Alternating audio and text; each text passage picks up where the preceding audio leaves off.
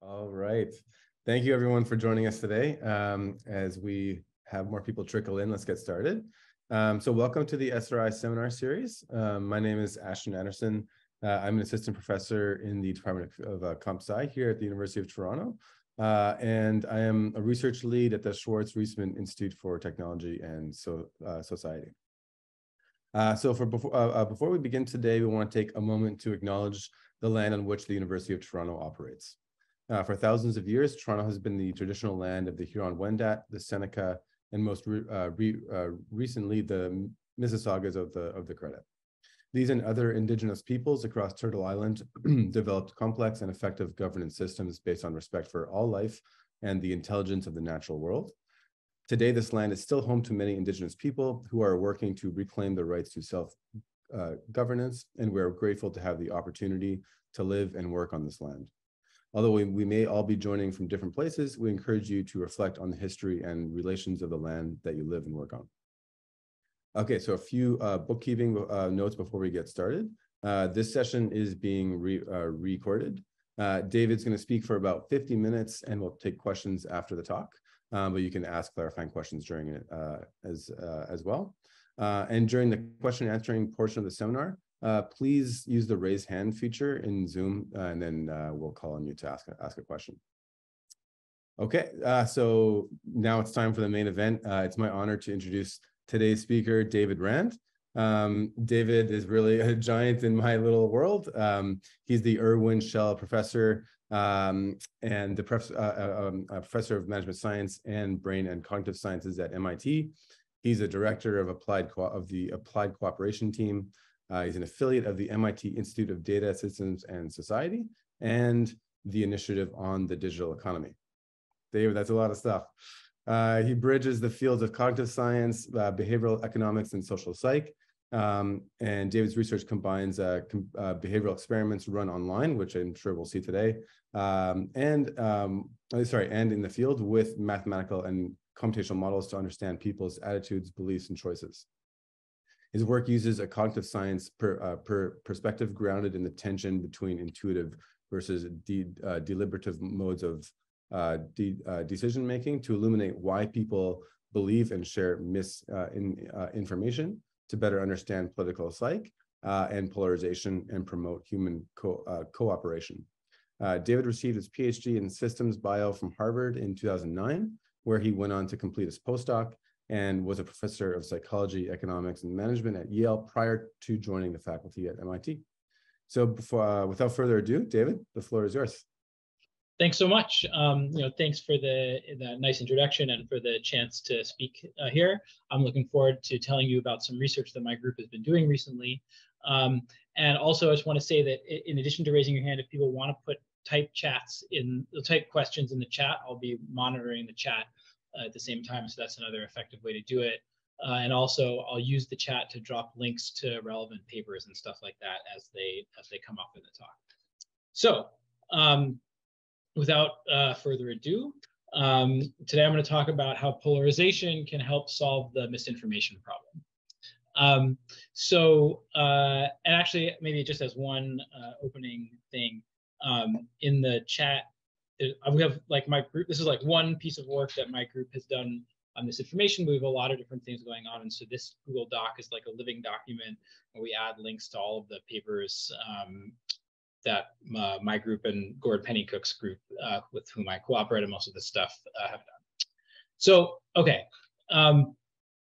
What I'm going to talk about today is, actually, before I get into the actual talk, I just want to acknowledge the many people that are part of my extended research network, and in particular, the work that I'm talking about today is led by grad students Jenny Allen and Karen Martell, both of whom are extremely good, and I feel very lucky to work with.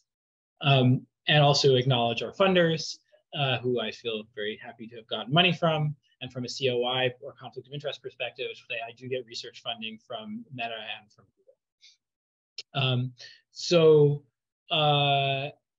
The talk that I'm going to give today sort of brings together two different literatures or strands of work. There's been a lot of research on polarization, and how in the US and around the world, but in particular in the U.S. today, political tensions are higher than they've ever been in terms of animosity between people in different parties. And this is widely seen as a negative force in society, causing lots of different harms. And so there's been a lot of work on that, as summarized by this opinion piece or sort of review piece in Science a few years ago. And then in parallel to this, there's also in parallel to that work, there also is a big body of research where I have been most active in recent years, trying to understand misinformation. Obviously, like, falsehoods have been around as long as communication has been around, but there's been a particular flavor of false claims, presented as if they were true news and circulating widely, particularly on social media, that kind of came to general attention during the 2016 election, both with Brexit in the UK and the US presidential election here in the US. And during COVID, there was a lot of concern about COVID misinformation, the sort of infodemic happening in parallel to the actual pandemic. And the 2020 US election had, another round of widespread false claims. And obviously, it's also not only contained to the US and Western Europe. Misinformation is really like a global problem. And so, we've done a lot of work on trying to understand the psychology of misinformation. This review article synthesizes a lot of that. And in addition to trying to understand the psychology of why people believe and share false claims, I'm really interested in trying to do work that, has some positive impact or that is useful. And so, like, a core question there is how to combat misinformation. And what I'm going to argue in this talk is that although there may be a lot of negative consequences of polarization in various domains, combating misinformation is actually a place where polarization may turn out to be helpful rather than harmful. So before we get there, I need to do a little bit of laying the groundwork to just think about how is it that people are combating misinformation. And I'm particularly going to focus on misinformation that circulates on social media. Social media has gotten, the lion's share of attention in discussion around misinformation. I actually think it's not at all clear that social media is the most important place for the spread of misinformation. I think that, traditional media, TV, and conservative talk radio, let's say talk radio, are also like major vectors of misinformation that are like, do not get nearly enough attention.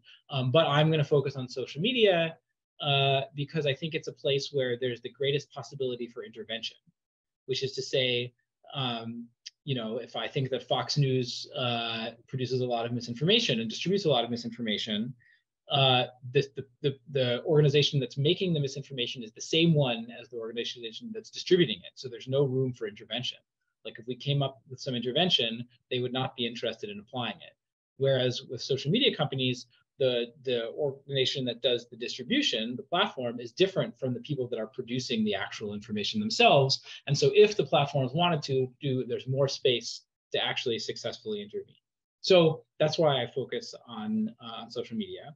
And currently, the primary way that social media companies are combating misinformation is using machine learning and artificial intelligence to try and develop classifiers, so like models that can predict whether pieces of content they see are true or accurate or inaccurate.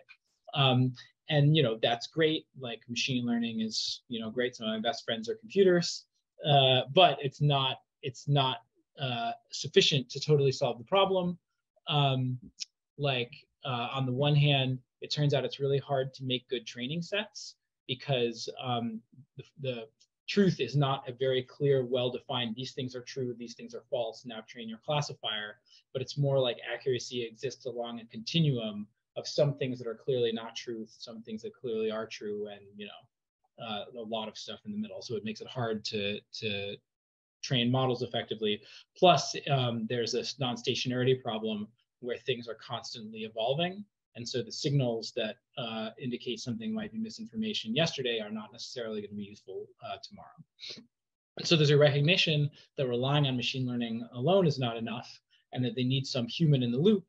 And so this is typically done by partnering with professional fact-checking organizations, where expert fact-checkers will do detailed research on claims, and then write up little fact checks about whether they think it's false or misleading or true or whatever.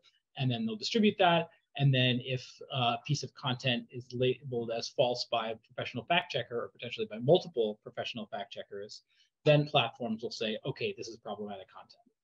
And then once they've decided that a piece of content is problematic, either due to their models or due to the fact checker research, there's sort of two main things that they can do about it. They can either demote it, which means this is like an algorithmic intervention where they make it so it's less likely to show up in people's news feeds. So it just reduces the reach of that content. This is sort of definitionally effective in that if people don't see it, it can't have any influence on them. Or the other thing that that platforms can do is put warning labels on content, and say like false or disputed by fact checkers or things like that. And warning labels actually are also widely effective. There's a lot of research showing that if you put a warning on something, people believe it less, people share it less. And we have a paper that we're working on now that shows evidence that even people who say they don't trust professional fact checkers and who don't want to see fact checks, if you show them the fact checks anyways, it reduces their belief and it reduces their sharing. So warnings are great.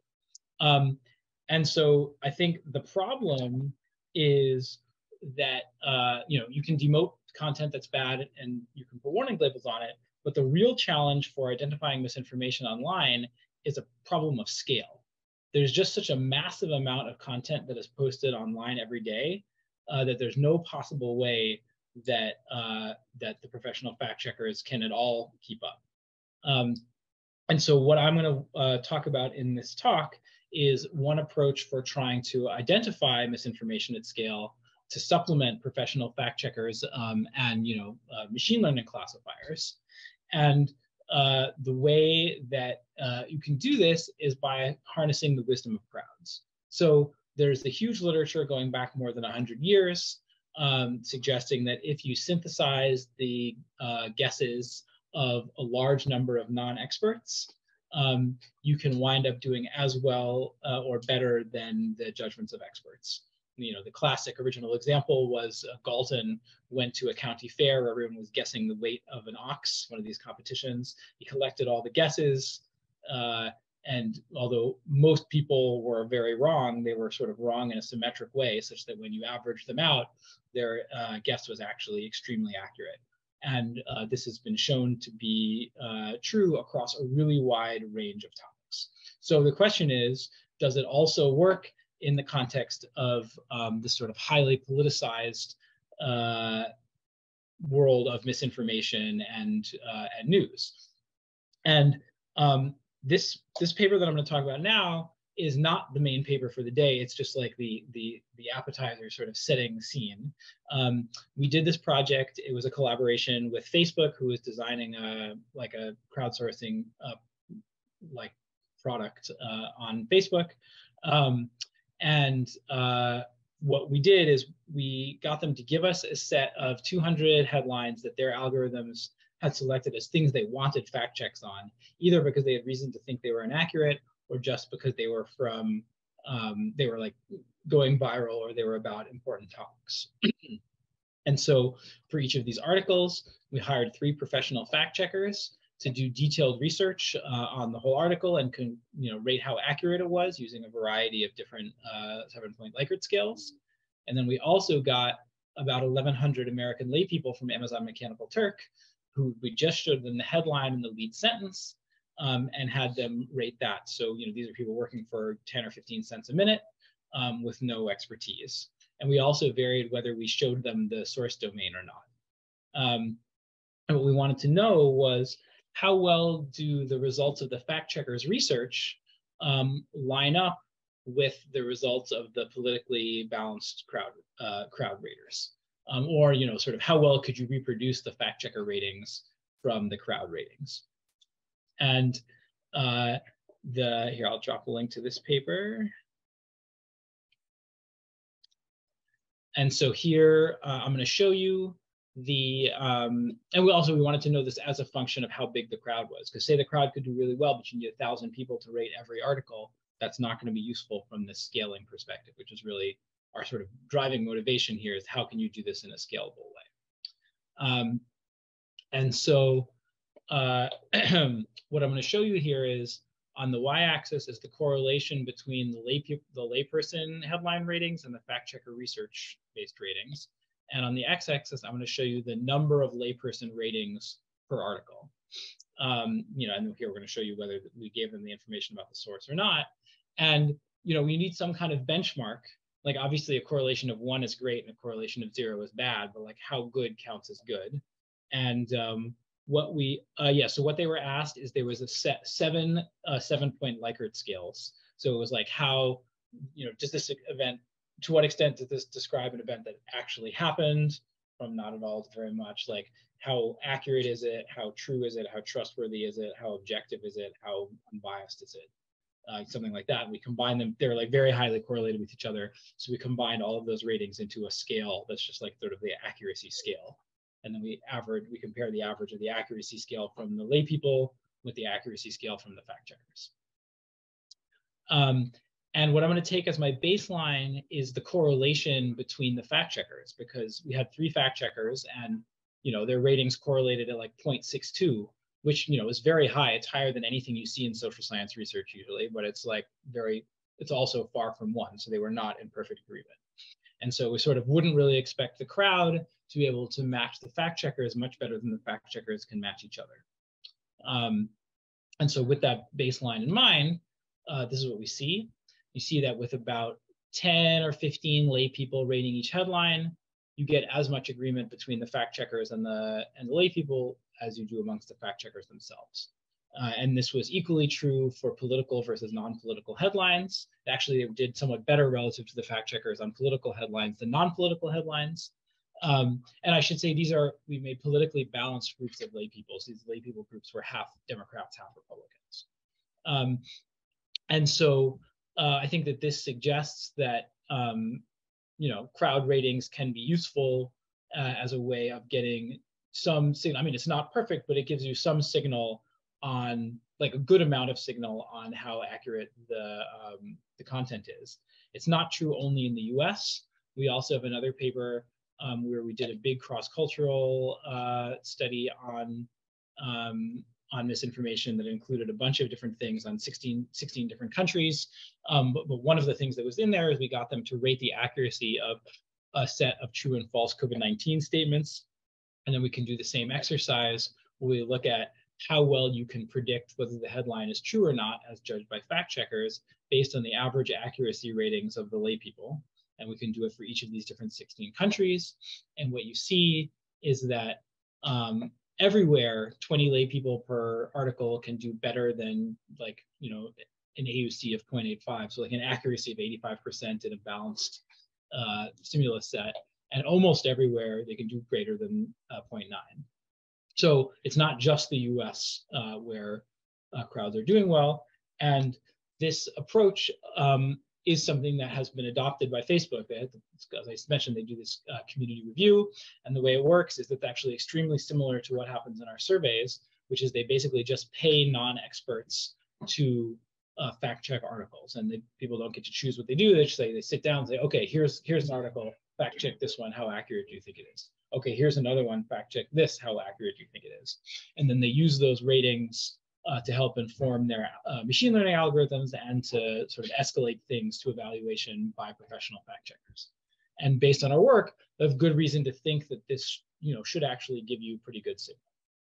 But even this is not really able to meet the scale of the misinformation problem, because even if you're paying people non-expert rates, say even if you were paying people minimum wage, and probably you're going to want to pay them a little more than minimum wage if you want quality, but even if you were paying people minimum wage, there's just so much stuff posted every day that you will not have nearly enough raters. That is, it will be like way too expensive to do this in a serious way. And so if you really want to get to a point where you are using crowdsourcing to evaluate the accuracy of content at the scale of the internet, you need people to do it in a volunteer way, which is to say you have to have just like regular users on platform flagging bad things, flagging things that they see that are problematic. And so the question is, do these previous results that we have of saying crowds where you are sort of controlling what people are rating and being like, here, rate this, here, rate this, here, rate this, does that extend to what happens in this more kind of free-form situation? And the primary reason that I was actually very skeptical that this would work is that I think this is a situation or context that is much more susceptible to like partisan motives and animosity and so on. So this is, I asked ChatGPT, or I asked DALL-E to draw me a picture of a red elephant and a blue donkey like fighting over a flag. And this is what it came out. It's actually a blue elephant, but it's pretty good. It'll get there one day. Anyways, the point is that in this context where you can just like choose what to flag, you have much more of a chance, I think, of political motivations interfering with things, because people can do brigading and coordinated attacks, and like people can like seek out content that they dislike and flag it. And so that was the concern, is that in this context things are not going to work that well. And so that was the sort of intuition that you might approach this with, and that I had been thinking about this originally. But before we do this, or rather, and we're going to investigate this empirically. But before investigating empirically, I want to start by just trying to think from a more theoretical perspective about what we should actually expect to happen here. And we want to do this by thinking about what is it that would motivate people to flag inaccurate content in the first place. And obviously there's a lot of different motivations, but I'm going to focus on two things that I think are like two primary motivations. First one, which is the thing that is the positive motivation that we hope, the GPT question. It is actually a very interesting question. We are working on, actually for exactly that one that I just showed you, where we have those articles fact checked by the lay people and the fact checkers, like on my to-do list is also get someone to run them all through ChatGPT and just like see how well ChatGPT's ratings shake out. So maybe, but at least so far, I feel like ChatGPT, like accuracy has not necessarily been its great strength. Like it's more like you need to fact check the GPT. We'll see how that all shakes out. But okay, so why do people flag content? You might care about the truth and therefore be motivated to reduce the spread of false content. That would be great. But on the other hand, you might care about partisanship, in which case you would want to reduce the reach of counterpartisan content, and you want to boost the reach of co-partisan content, regardless of whether it's true or not, if you were just driven by a partisan motivation. And if you think about how these motives fit together, you can, obviously, as I said in the beginning, all of this stuff exists along a continuum of how true versus false it is, and how aligned with your politics versus not aligned with your politics it is. But just as like a simplification to think about this in kind of a straightforward way, or we're going to dichotomize these and imagine there's 4 types of content. It can either be true or false, and it can be either aligned with your politics or not aligned with your politics. And so if you were motivated by truth, and what you were trying to do is reduce falsehoods, then you would flag the false stuff regardless of whether it aligns with your politics or not. Conversely, if you cared about partisanship, then you would flag the discordant stuff regardless of whether it was true or false. The yellow is good, orange is bad. And this is essentially the theory about like why you would expect partisanship to be a negative force here, is that it is going to lead people to flag things that are true but not aligned with their politics. Okay, and that makes sense. But I want to think about it a little bit more formally. This is an extremely minimal formal model, where you imagine that when a person is thinking about whether or not to flag a piece of content, the amount of utility they get from flagging it is some constant times whether it's false. So this constant maps how much you care about accuracy, plus some constant, which is how much you care about partisanship, where you get utility from flagging discordant things, and you lose utility or you get disutility from flagging things that are concordant. And then there's just some fixed cost of flagging that'll normalize to 1. And then you can just use some logistic function to map this utility into the probability of flagging. And so basically, this is just saying accuracy makes you want to flag false stuff. The accuracy motive makes you want to flag false stuff. Partisan motive makes you want to flag discordant stuff and not flag concordant stuff. And with that, you can then think about, okay, so what's going to happen? First of all, this perspective says people should never flag content that is true and aligned with their politics, because there's just like no motive to do that. Also from this model, you get the prediction that as people's partisan motives get stronger, there's always going to be more partisan bias in flagging, which is to say biases. They're always going to, like, the more partisan they are, the more they're going to tend to flag discordant claims relative to concordant claims. So that makes sense. But the thing that's really interesting is, or that is the key question, is what's the effect of the partisan motives on flag discernment? That is, the extent to which they're flagging false claims relative to true claims. So this is basically like, how good are they doing at actually creating signal on whether the content is accurate or not accurate? And what you can do with that simple model is you can plot this out. And so what I'm going to show you here, remember this is predictions from a formal model. This is not data yet, but here the prediction is on this axis, I'm going to show you how much the person cares about accuracy. On this axis, I'm going to tell you how much the person cares about politics. And then I'm going to show you their flagging discernment. So blue means they're doing a really good job. At 1, they're flagging like all the true stuff and none of the false stuff. At bright red, they're doing a bad job, and they're equally likely to flag true and false, and wherever in between is in between. So let's start by looking at the case where people care a lot about accuracy. At baseline, they have a strong accuracy motive. In this case, when the partisan motive is weak, they're doing a really good job. They're basically only flagging false discordant in red and false concord. They're flagging all the false stuff and none of the true stuff, and that's great. And then as the partisan motive increases, things get worse and worse and worse. And that's because they stop flagging the false concordant stuff and they start flagging true discordant stuff. And this is the sort of what I think everyone has in mind when they think about partisan motives being bad for people's flagging behaviors. Essentially, it's going to motivate you to flag stuff that's true but you disagree with, and it's going to motivate you to not flag stuff that's false but you do agree with. Okay, so then the question is, what happens in this space down here where the accuracy motive is not actually so strong? And what's interesting is that actually down here, we see a very different pattern where without any partisan motive, people are not doing a good job. Basically, they just don't flag anything because they don't care about accuracy enough in order to motivate them to flag. And then as the partisan motive increases, the quality of their flags actually gets better. And that's because there's, in this region here, which is sort of this chunk, they're flagging stuff that is false and discordant. So they're not motivated enough by accuracy to flag things just because it's false. They're not motivated enough by partisanship to flag things just because it's discordant. But if it's both false and discordant, then that makes people really mad. And like that produces enough of motivation for them to get up and put in the effort to flag things. And then eventually, if the partisan motive gets too high, then you're back in the situation where they're just flagging everything they disagree with.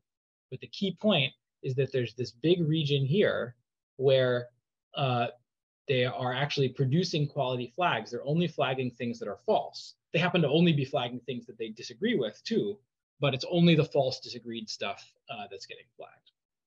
And so that's sort of like the key prediction that comes out of the model, is that actually it's not clear like what the effect of partisan motives on flagging is going to be. Although it always increases bias, it might be negative if there was a strong accuracy motive, but it might actually be positive if there is a weak accuracy motive. Again, because in that case, you're only you're only motivated enough to flag claims that are both false and discordant. And just to clarify again, this is not data. This is a theory. This is like a model where by partisan motive we mean just like getting utility from flagging things that you disagree with.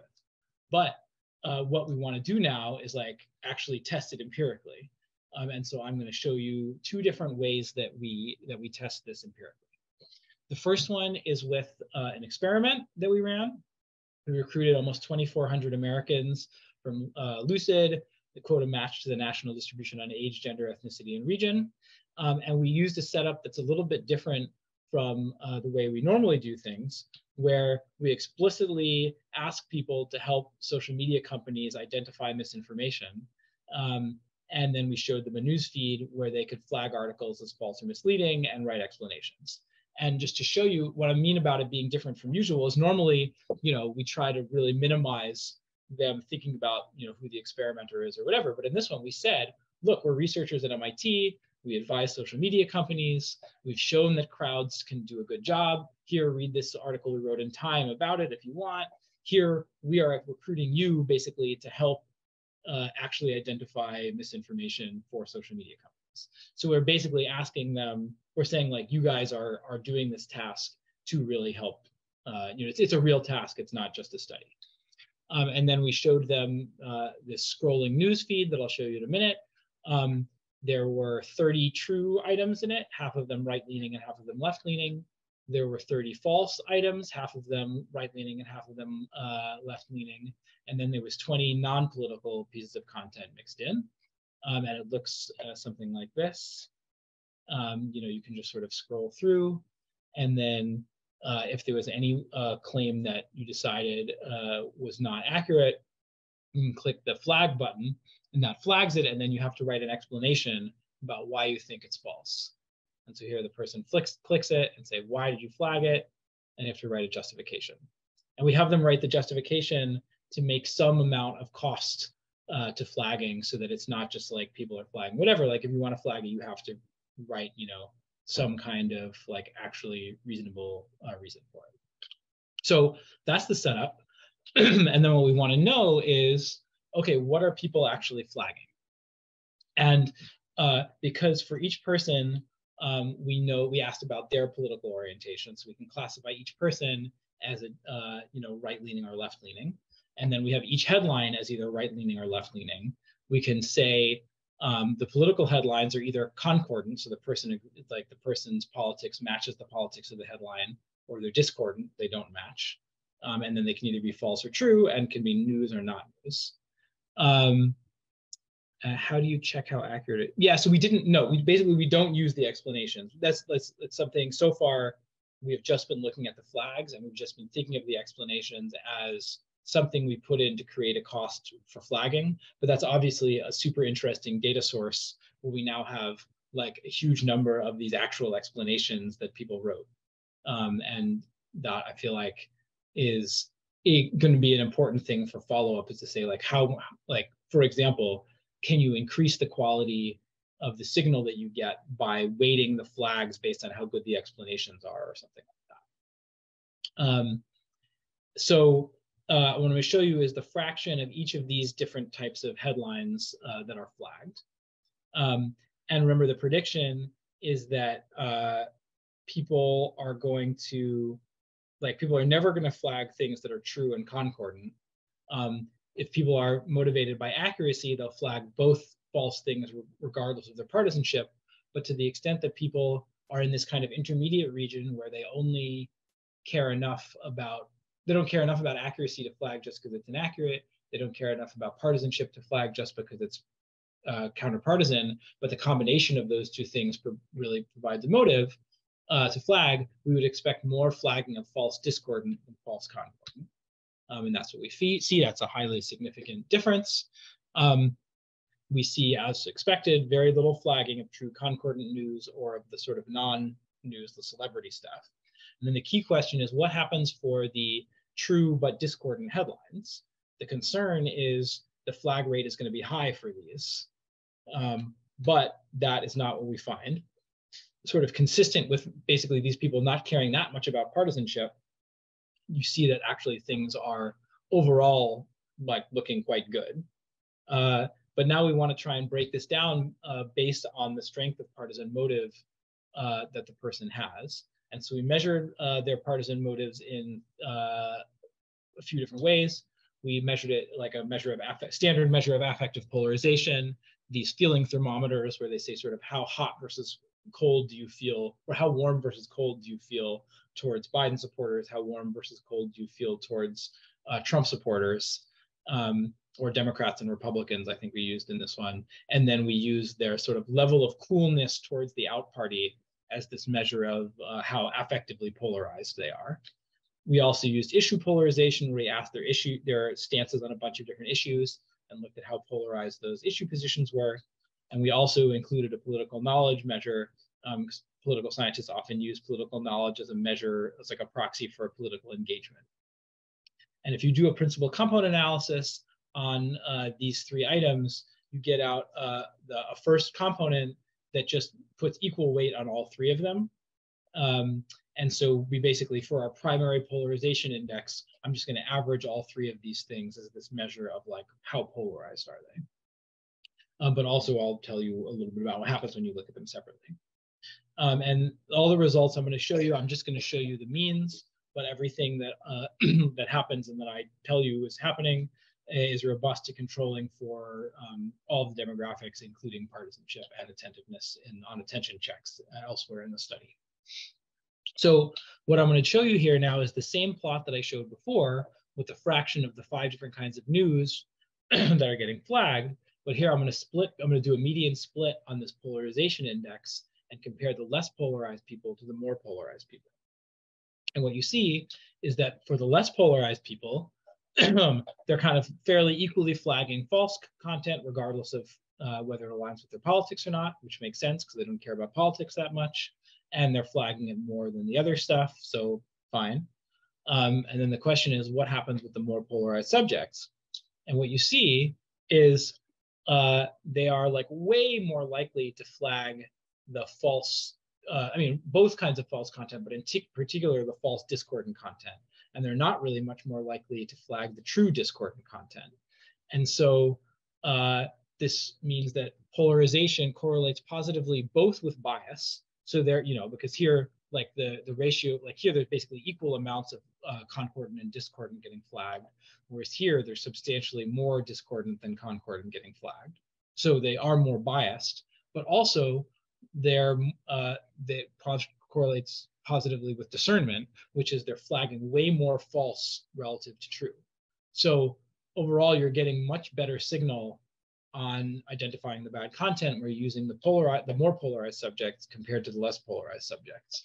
And if you look at the different individual components, you get a stronger relationship for political knowledge and for issue polarization than you do for affective polarization. Now, something you might notice here that's maybe surprising is that the polarized people aren't just flagging more false discordant. As I said, they're also flagging more of the false concordant. And so you might be surprised, why are more like polarized people more likely to flag things that are false but agree with their side?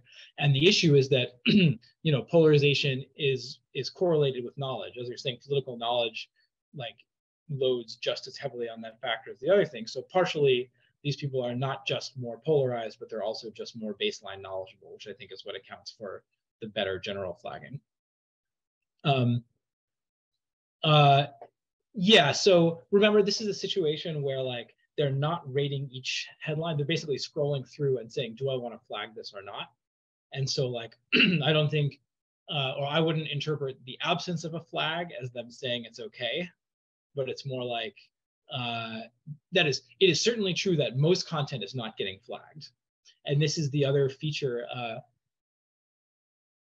or let's say, challenge for these more kind of optional flagging systems, which I guess I should have mentioned earlier on. Like one issue is this whole polarization problem, but the other actually much bigger problem is it's a free riding. It's like a public goods problem, which is that like everyone benefits from bad stuff getting flagged, but it takes effort to like flag something and write an explanation. And so people are sort of like not really inclined at baseline to provide flags. And as you see, consistent with this, there's just like not very much, flags are not getting provided in general. And so, like I said, the issue polarization is more strongly correlated with discernment than affective polarization. And to understand that why, what I'm going to show you here now is, again, it's going to be like the fraction of the different kinds of content that's flagged as a function of affective polarization. This is just z-squared affective polarization, which again is sort of how cold they feel towards the out party. And what you see is this, this nonlinearity that actually lines up very nicely with the theory, which is as people get more polarized, they get more inclined to flag the discordant false stuff. But like when the polarization gets too high, they stop flagging, or they become less inclined to flag concordant false, and they become a bit more inclined to flag discordant true. So like at the limit of like, and presumably if you had people that were even more affectively polarized in our data set, it might come back down further. And so this is saying like, you know, here the affective polarization is particularly helping in this intermediate region. So just to summarize so far, in this survey experiment, we found that people were most likely to flag stuff that was false and they disagreed with, followed by things that were false and they agreed with, and there was very little flagging of things that were true. And so discernment was high. Although, as Ashton pointed out, the overall flag rates are low, which highlights this sort of public good problem. And in terms of polarization, if you were to exclude the more partisan subjects, which is something ex ante, I think a lot of people would have thought would be a good idea. If you exclude the partisan subjects, actually it makes everything substantially worse. You get worse discernment and you get a much lower volume of flags. So in this setting, the polarization is actually helpful rather than harmful. But you might very reasonably be worried about the ecological validity of this, because on the one hand, in the survey experiment context, people's accuracy motives might be stronger than they would be out in the wild, because you're only selecting, basically you're getting only people that are like interested in completing academic surveys, so they'd be more accuracy motivated. Plus they know what to study, so they're sort of thinking about accuracy and stuff like that. And you might imagine that the partisan motives are weaker here than they would be in the field, because there's no one actually watching them, and you know, it's like, you know, it doesn't feel nearly as sort of like stimulating and like, you know, emotionally engaging as things do on the real platform. So question is, does the apply only to political content? What about motivations to flag based on relevance of the subject to their lives, not political, but rather subjects they consider important? Yeah, so that's a great point. And I think that we, as I said like earlier, there are lots of different motivations for flagging things. Here we're particularly focusing on the sort of partisan motivation, but I think that you're right that the basic point generalizes to many people have specific niche interests, essentially, that they like care a lot about. And so they probably will be motivated to flag on those things. But again, hopefully in general, people will be motivated to flag things, like unless they're like real zealots and like have a really strong position that they want, you know, to push on an item, they'll be motivated to flag things that are false and they don't agree with. But as you'll see, I think that like political, so first of all, it's true that most people don't actually care that much about politics, but I think politics is a much broader interest than most of the kind of like specific, more like niche things that people are interested in.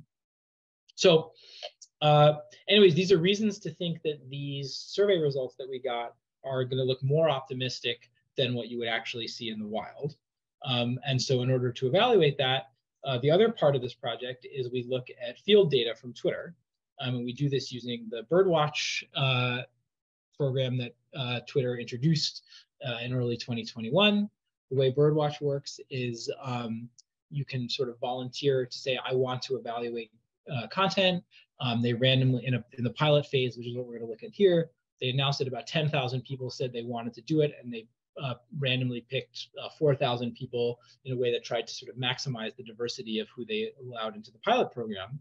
And then once you were in the Birdwatch pilot program, every time that you saw a tweet, you could flag it as potentially misleading, or not misleading, almost nobody uses this functionality. Like everybody's flagging things as potentially misleading, and then write an explanation. And then that and here's an example, like Amazon saying, oh, we're really great to our workers, and someone saying, this is potentially misleading. Amazon has a documented history of labor violations, and they put all this stuff in there. As everybody is probably aware, Elon Musk bought Twitter and fired everybody, including basically everybody working on anything trust and safety related, except Birdwatch, which he renamed Community Notes. I think accidentally. My best theory is in this tweet, he just referred to it as Community Notes because it looked like notes, and then afterwards they had to rename it. And now it's officially called Community Notes, but at least they didn't get fired. So this is the one thing Musk likes, even though sometimes they write notes about him. So he posts this thing that is not true, and then it got a Birdwatch note saying it's not real, it's satirical, and then he responded saying Community Notes for the win. So anyways, this is like at least one thing that still exists on Twitter. And so what we did is we examined a little over 1,100 flags put on 352 tweets. As I said, like 96% of them were people flagging it as misleading. Only 4% were people saying this is not misleading. So we just ignore the 4% of flags that were validating, and we just look at the 96% of flags that are saying that the tweet is bad. We hired 2 professional fact checkers to evaluate each tweet, and we are going to call a tweet false if either of the fact checkers said it was potentially misleading, and we're going to call it true if both of the fact checkers said it was not misleading. And then we also had M-Turkers rate each tweet on, like, if it was true, how good would it be for the Democrats versus Republicans? So we get a sort of political lean on the headline, the same as or on the tweet, the same as we did on the headlines in the survey experiments. And then we can infer the partisanship of each of the bird watchers based on which accounts they follow using this sort of standard approach. And there were about 10% of bird watchers that didn't follow enough political accounts, so were like not politically engaged enough to estimate their partisanship. So the partisanship will be NA for those guys. And then I can rate like a note, like that is a flag, as concordant if the partisan lean of the headline matches the partisan lean of the note writer, and discordant if they're opposite.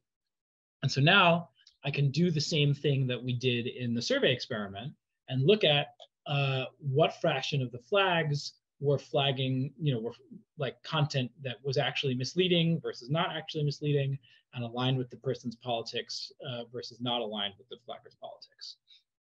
And when we look at the false tweets, we see a similar pattern where there was a lot more flags of false discordant tweets than false concordant tweets.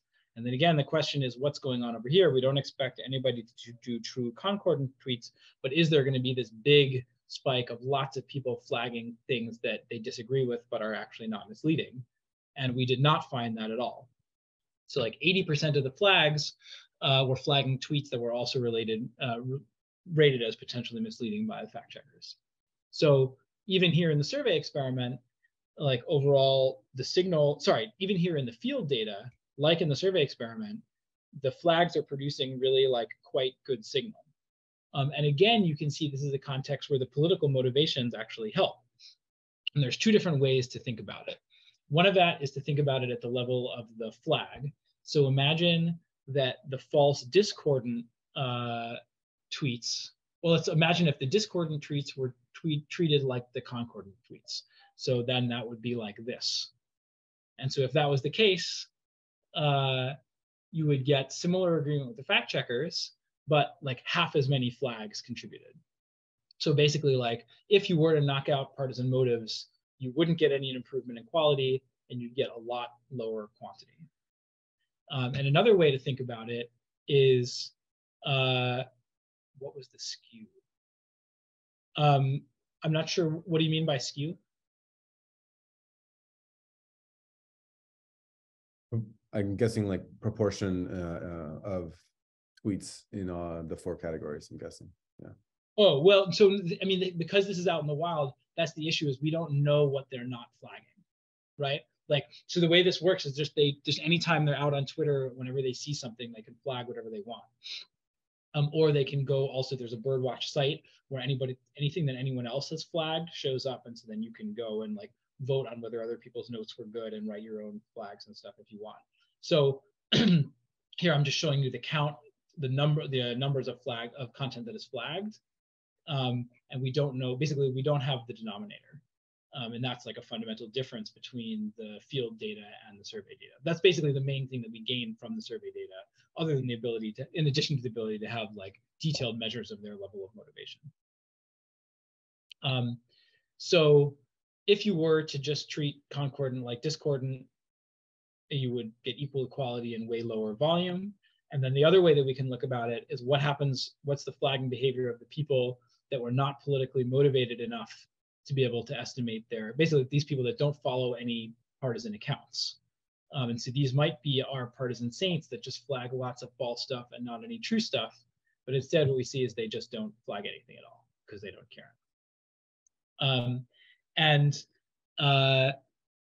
You know, from a statistical perspective, among the 90% of users where the partisanship could be estimated, we found that political extremity, so distance from the midpoint of their sort of level of partisanship, was positively associated with the quantity of notes and like not correlated with agreement with the fact checkers.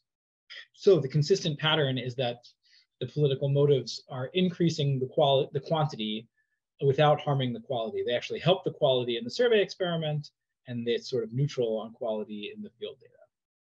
So I think that together, all of this suggests that like crowd ratings can actually potentially do a good job of helping identify misinformation at scale, and the partisan motives are actually like, you know, critical to the thing working because they help solve the public goods problem, rather than the sort of force that destroys the whole thing. All of that being said, there's a couple of potential problems that I want to acknowledge before we go to questions.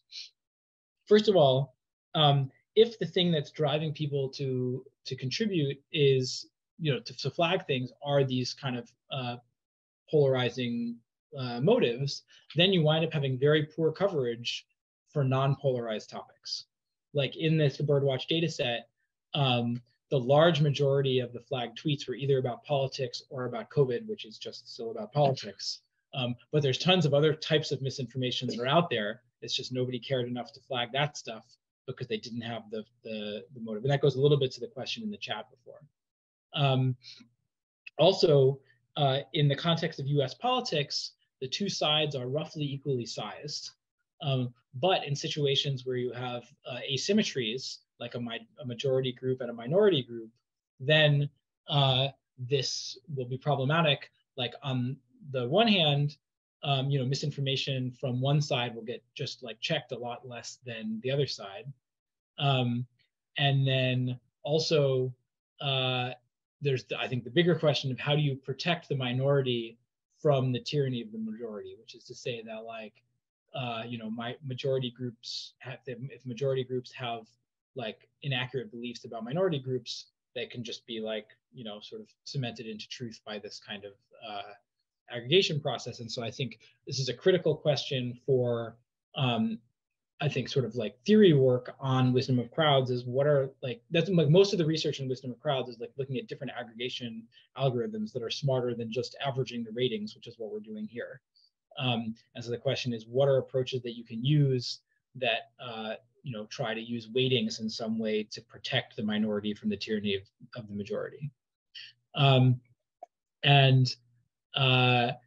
Then I think also, you know, what I've shown here is that in general, people are well behaved, but a small number of bad actors can really do a lot of damage. And so I think that the key idea here is, like, rather than just saying partisanship is bad, really what you need to be doing is looking for the very small number of bad actors that are really trying to take advantage of it. And there are various different ways of doing this, but one idea, which is what the Twitter people have been talking about, is make it so that you need to earn the right to have your flags counted. For example, like if you write fact checks that other people vote by, that are rated to be good by at least some people from the other side some of the time, that's an indication that you're like a credible person, and then that can, give you the right to write notes. So just to conclude, I think that fact checking is great. Professional fact checking is great, and I'm a big fan of it, but there just aren't enough professional fact checkers. And so we need something to help supplement professional fact checking. And I think that the wisdom of crowds can help platforms identify misinformation at scale. Also, just as a side note that I haven't talked about here, we have this whole other line of work on accuracy prompts that shows that just asking people to rate the accuracy of content actually has a major positive externality of making them less likely to share bad content themselves, because when they think about whether this other stuff is accurate, it primes the concept of accuracy and makes them more attentive to accuracy in their own feeds. So that's the sort of like extra bonus. But as we sort of discussed, this wisdom of crowds approach creates this public goods problem where there's the question of why should people bother rating content? And what I've argued here is that political motivations or polarization or whatever you want to call it, which relates to that question in the chat that we'll get to as soon as I wrap this up, they like help drive contributions, and they in general, unless the partisan motives are really extreme, they tend to drive good contributions. And so the key take home is that platforms should be searching for the zealots to exclude rather than demanding nonpartisan saints, because they just won't get anyone. And so I feel like the headline summary is crowdsourcing, I think, can help identify misinformation at scale, and it can succeed because of, rather than in spite of, partisan motives. So thanks again to all the people in my group. And again, Jenny and Alan and Cameron Martell were really the big leads on this project. And thanks everybody for listening. And now I'm excited for Q&A. Amazing. Thank you so much, David. That was super engaging, super well delivered. Yeah, so it's question time. I think we have until 4:30, I believe. So yeah, please ask your questions via chat or raise your hand. And I will slightly abuse my position of power to ask the first question, which I'm curious about. David, you made this interesting point that knowledge is kind of correlated with partisanship, right, and polarization. So I think affective and issue polarization were correlated with just knowledge. I'm just wondering, like, do you think if you controlled for knowledge, do you think increasing polarization still would help, or is it really knowledge that's driving the helping factor here? Yeah. So basically, in the model, so in the paper that we are currently still writing, that we have models where we put all three factors in simultaneously, okay. And the issue polarization, like issue polarization and political knowledge are both always positively predictive of discernment. And then, as I said, the thing for affective polarization is weaker, but I think it's because of that nonlinearity. Yeah. So it's not just knowledge. Okay, cool. Awesome. Well, you have lots of interest, so let's go to the other questions. Jason. Hi, David. Great stuff. So I have one kind of shorter question and one longer question. I think they're sort of related. So the shorter one is, your main dependent measure is, the rate at which people flag stuff. But I'm wondering about the other side of the coin, liking or sharing things you agree with, because that speaks to virality.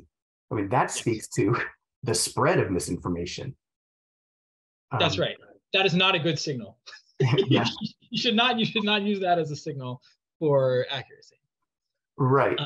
But it might be interesting to track that using a similar method, but instead of flagging, how likely are you to like it or even retweet or share this?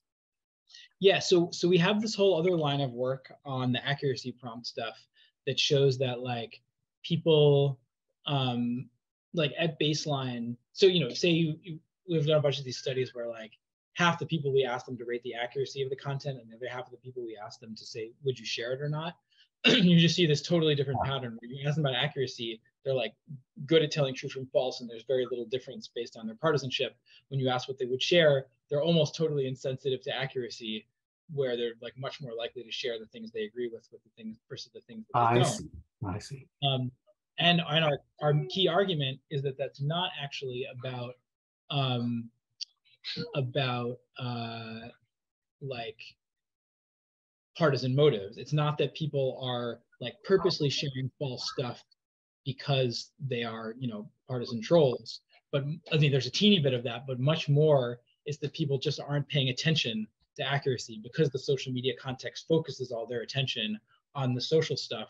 They forget to stop and think about whether it's true. And then we've done these experiments showing that if you just prime the concept of accuracy, it increases the quality of what people share. Including, we did field experiments where we like ask people to rate the accuracy of a random headline, and it increases the quality of their subsequent sharing and stuff like that.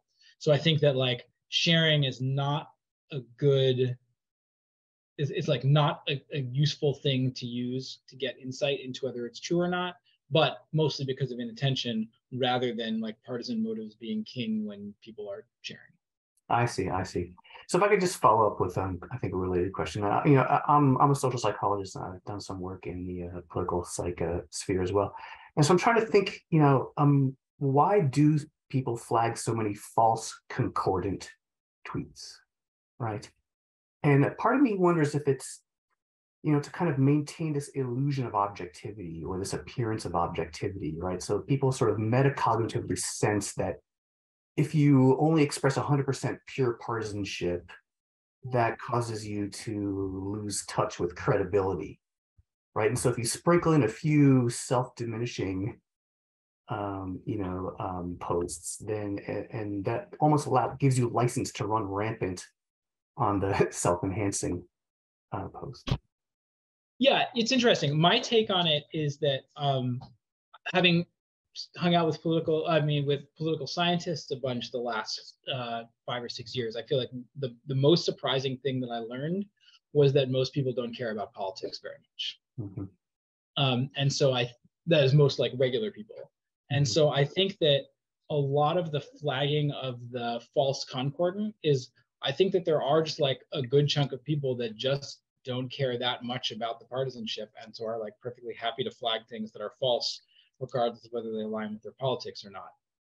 Even though these are the people in your data who are rating them, you know, turning out to be the highest in partisanship. Right. Well, so I think that that's what I was saying before. I agree that that is strange, and there I think it's because I think that's the part of partisanship that is, or polarization or whatever, that is the knowledge. You know, because part of that is political knowledge, is like knowledge, and part of it is actual political motivation. My guess is that like the increase in the flagging of true of like false concordant is the knowledge part, and then the extra increase in the discordant is the partisan motive. I see. Great. But also, what you're saying also certainly seems plausible, particularly in the context where it's on Twitter and people can see what you're flagging.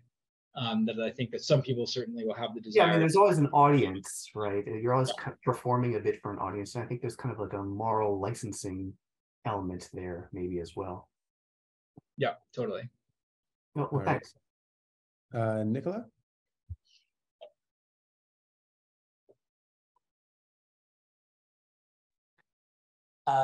Thank you, David. This was really interesting. And sorry, I will have to leave a few minutes earlier. So my question is, so I guess the flip side of being better at flagging when you are more politically motivated is what, to some extent, social media platforms sometimes mostly care about, which is engagement. So you might be better at flagging, but you also might be more likely to get very excited or angry about certain news that are fake, and are fake in a way that stimulates your engagement.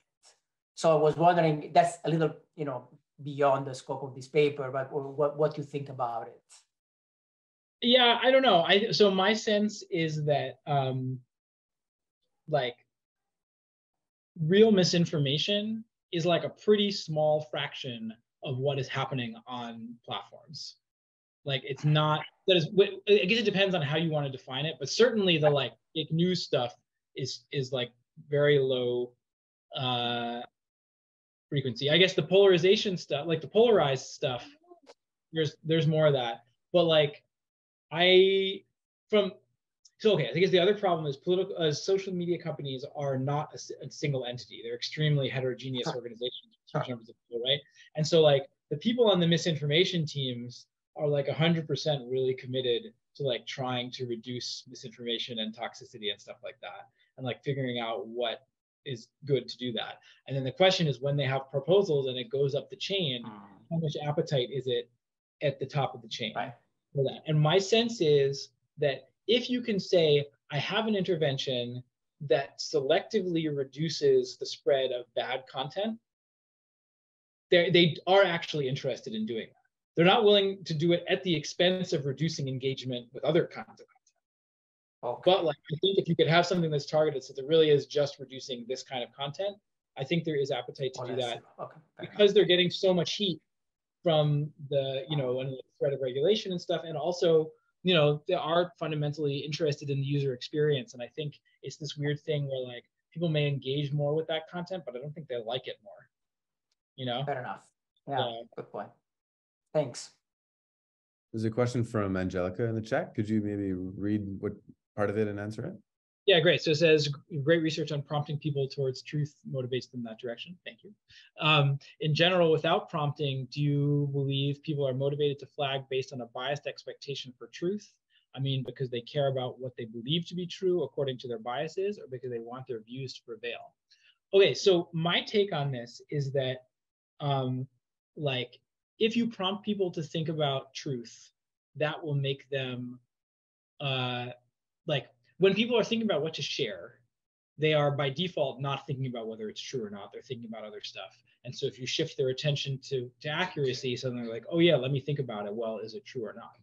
But I think when it comes to having people actually just like make true judgments of accuracy, where I say to you something, do you think this is accurate or not? Just asking that question is automatically focusing your attention on accuracy because I'm asking you, is it accurate or not? And I think that there's like a ton of studies that find that basically when people are actually judging the accuracy of content, the extent to which it aligns with their politics is not that big. Doesn't affect the responses that much. It does some, it's significant, whatever, but whether the content is actually true or not has a way bigger impact on accuracy judgments than whether it's aligned with people's politics or not. So I think that like people in general, when they're judging the accuracy of claims, I mean, sure, they're doing it in light of everything else they know. And so, if you have like a rational truth-seeking agent that only watches Fox News and another one that only watches MSNBC, they're going to have very different factual understandings of the world, and they're going to rate the same piece of content differently. But like, that doesn't necessarily mean they're doing it because they're motivated or they're biased. It could basically just have like different information streams. So essentially, I think that people's processing of information is much less biased by identity than is generally thought. I'm not saying there's no effect. There certainly is a clear, demonstrable effect of identity alignment on belief. I just think it's a lot smaller than people tend to think. Thanks.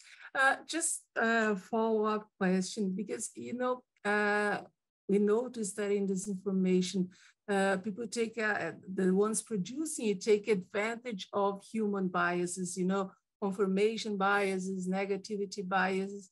Do you think this has become such an industry that's why we have this impression that people care less about truth? Is because, all the construct, as you said, distract us so much, and they take so much advantage that we kind of get lost. And then that's why we have this impression that truth doesn't matter, that we are in this post-truth era. Yeah, so my guess about that are two things. One is the people that are very loud and who like say a lot of things or post a lot of things are not representative of people in general. And I think a lot of them actually have agendas and are purposely pushing false things for strategic reasons. But then people don't realize that and sort of generalize that to everyone. I think the other thing is you actually have very little signal on what people believe because you can't observe what people believe. The only thing you can observe is what people share. But as per what I was just talking about a minute ago, I think the sharing is much less discerning than actual belief. And so I think you look at something, you say, wow, look, you know, thousands of people shared this false claim. It must be essentially what you implicitly think is all those people believed it. They must not care about truth anymore. But I think it's more they just weren't paying attention when they were sharing it. You know? Thank you so much. Okay, Dujian. Sorry if I said that wrong. Hi, David. Yeah, thank you for the great talk. At the beginning, you talk about the wisdom of crowd. I'm wondering that how well it can be applied to different domains. Because if, for example, if it's common sense knowledge, then I do believe, I mean, it's quite intuitive that the wisdom of crowd can match or maybe converge to the wisdom of experts. But to one extreme, for example, if some most recent work on Riemann hypothesis, I'm not sure if a layman can make any sensible judgment. I mean, at least I cannot make, I cannot tell if such an article is true or false. So yeah, I just want to know that for a specific domain, is there any method for us to apply this principle or yeah? Yeah, so I mean, it's clearly like, there are certain things that I'm not going to want to appeal to wisdom of crowds for that, you know, require like a really high degree of expertise. But like, and so that was actually like the way I got started on this whole wisdom of crowds misinformation thing is in, I think it was early 2017, maybe 18, I don't know, something like that.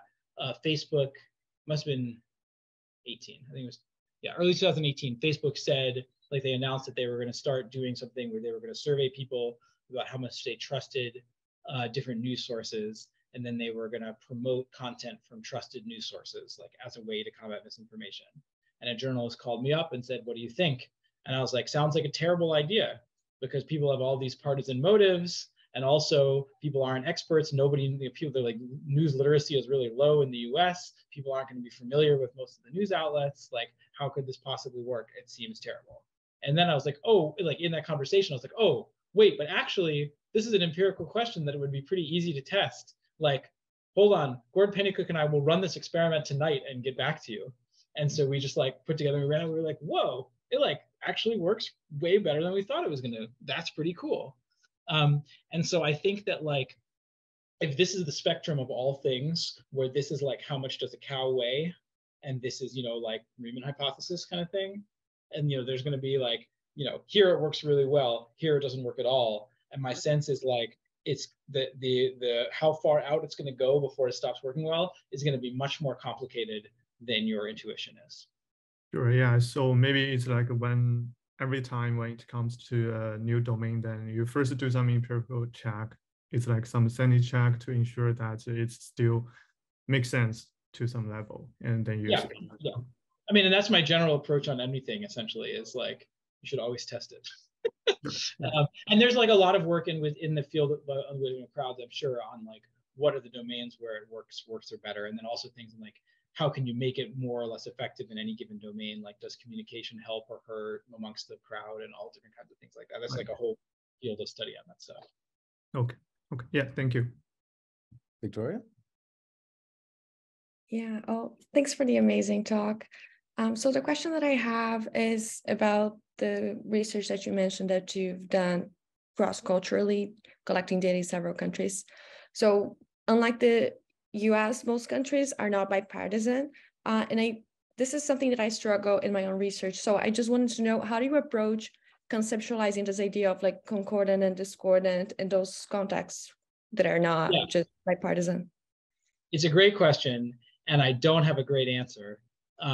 Which is that in the cross-cultural study that we did, it was COVID-based. So basically, we like, you know, leveraged the existence of COVID to be like, here's one set of statements that is relevant everywhere in the world, and therefore like not having to figure out like what are or not having to have separately tailored things in every country, because then you can't really compare them. But more generally, yeah, it's hard. Like we have a study that we did in Ukraine a few years ago, where we thought the relevant axis there was like pro-Russia versus not pro-Russia. And that's something that you can sort of collapse into like a dimension. But more generally, it's a good question. And presumably you can sort of like map the different parties. You know, there's some kind of network. Like, if you think about it, you have like the parties exist in some, you know, like space of like how close or not close they are to each other. And then you can think about any given two parties, like how far apart are they from each other, and something. But like I think that this concept of polarization, the way that we think about it in the U.S., does not map very well onto much of the rest of the world. So that's an excellent point. Great. Okay, we have time for a couple more questions, if there are any. There aren't any hands at the moment, but I do have a question that I could ask.